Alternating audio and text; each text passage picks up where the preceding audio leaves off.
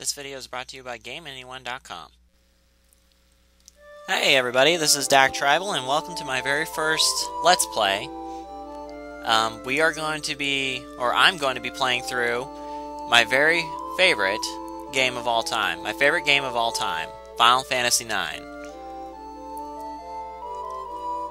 I fell in love with this game when it first came out 15 years ago, and I still play it to this day.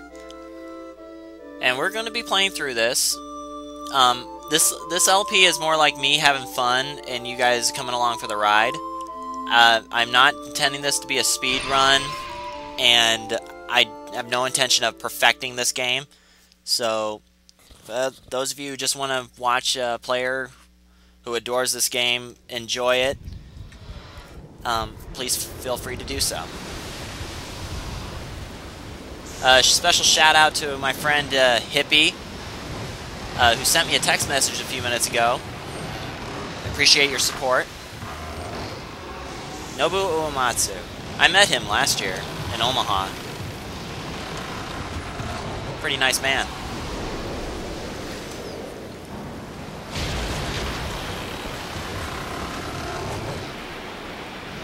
Just to forewarn you, if you guys think I'm too loud in my audio, please let me know. That way I can turn it down in subsequent episodes. I plan to record a total of 1 hour of footage. 4 videos I'm hoping for.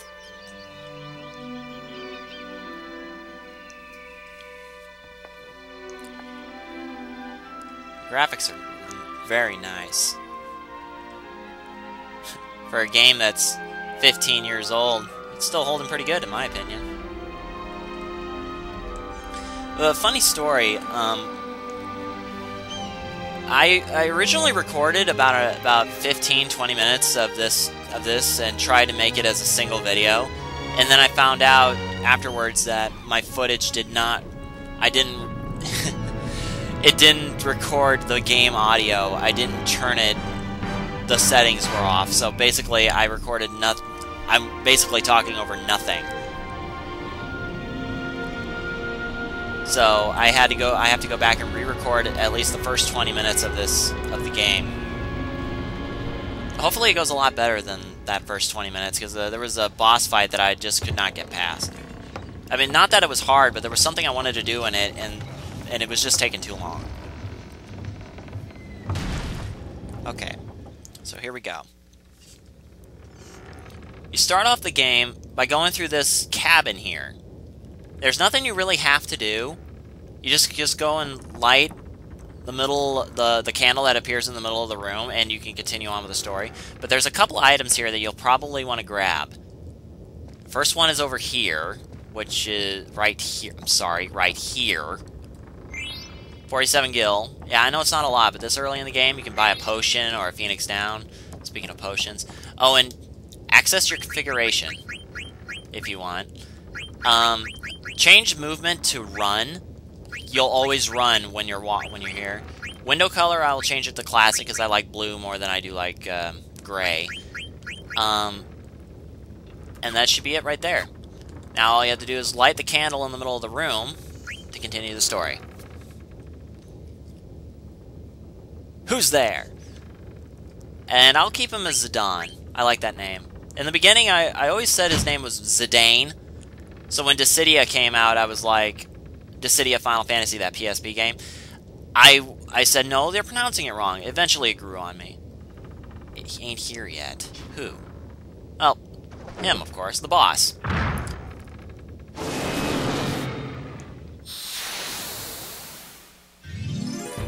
Alright, so we're gonna go through the first fight.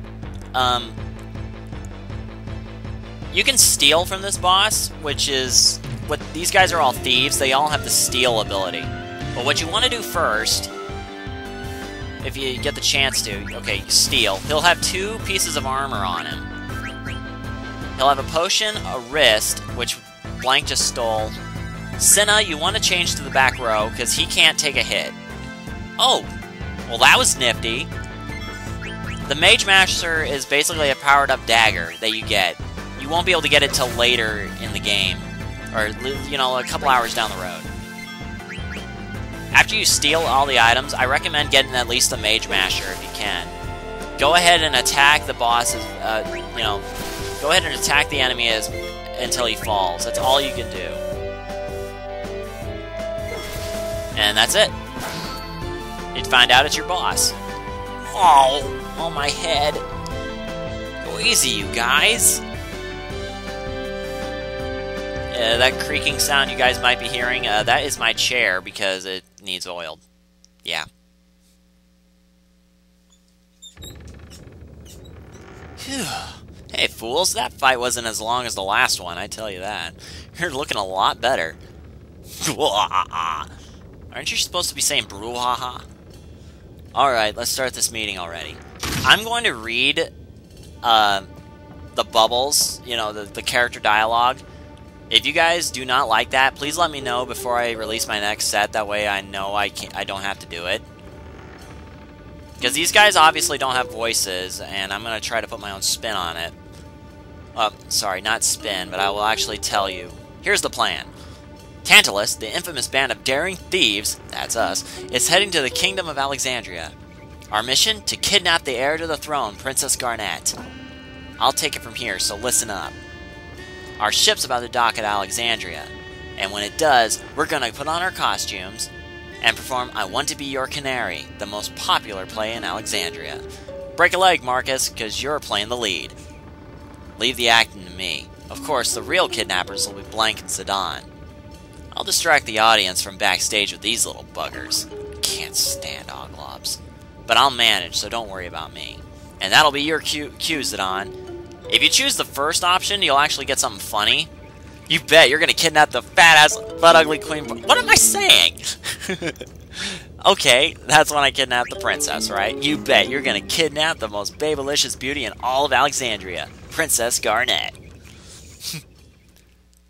This game is, I think, is more well known for its humor than a lot of other things. Because compared to Final Fantasy VII and VIII, this game has more humor in it.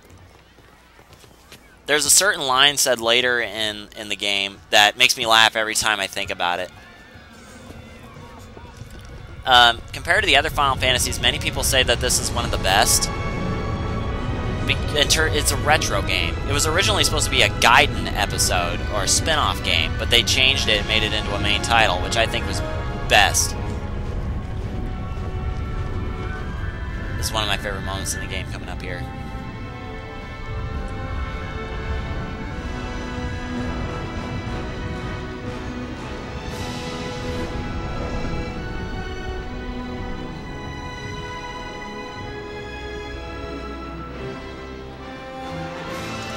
Shit just got real.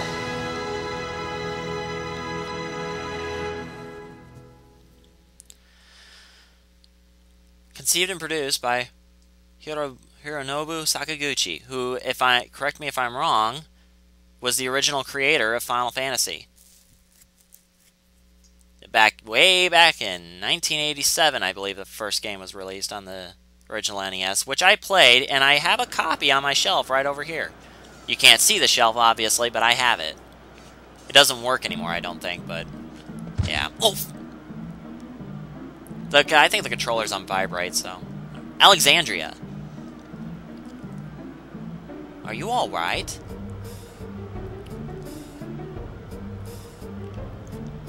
Here, you dropped your ticket. Bye-bye. Okay, there's a lot of items around here that you can grab. Just don't... Oh, you little brat! Why you... Get out of my way! Hey, you're the one that bumped into me. All I was doing was looking for items, you little shit. You go into houses and whatnot and look for... You can get all sorts of items. Mostly just potions and small amounts of gil and cards. The potions are actually more useful than the other two.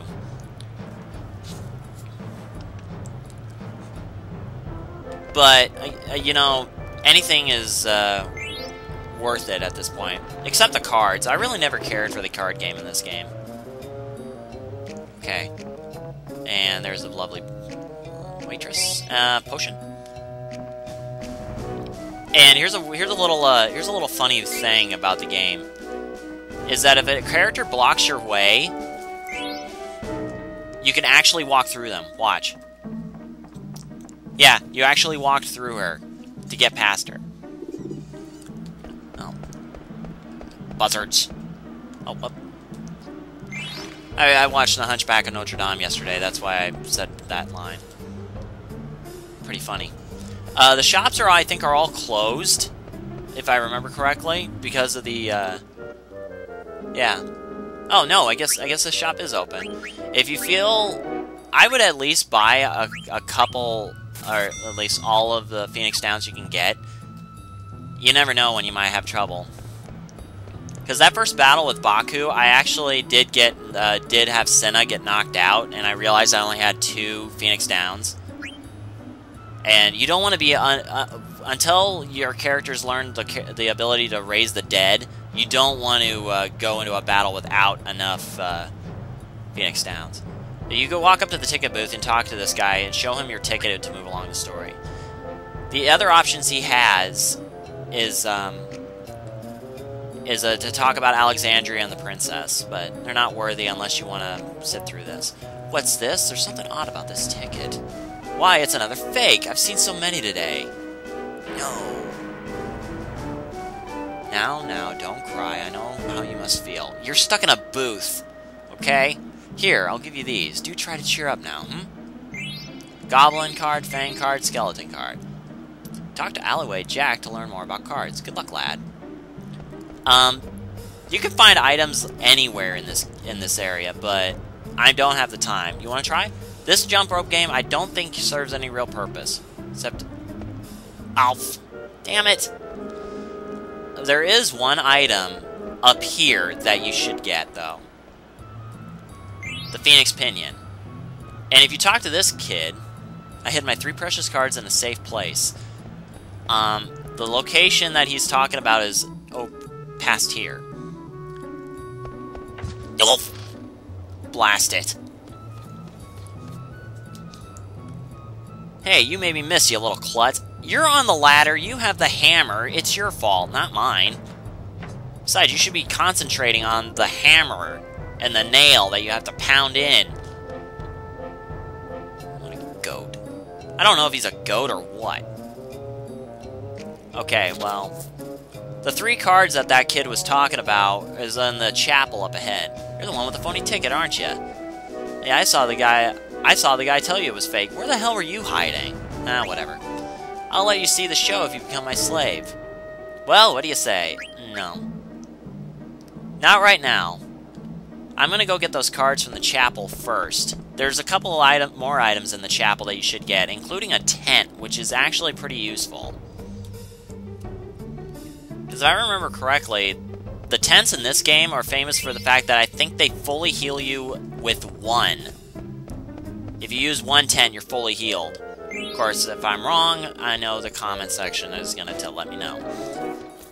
I will read your comments, but I don't think I'd ever be able to guarantee that I'll reply to them.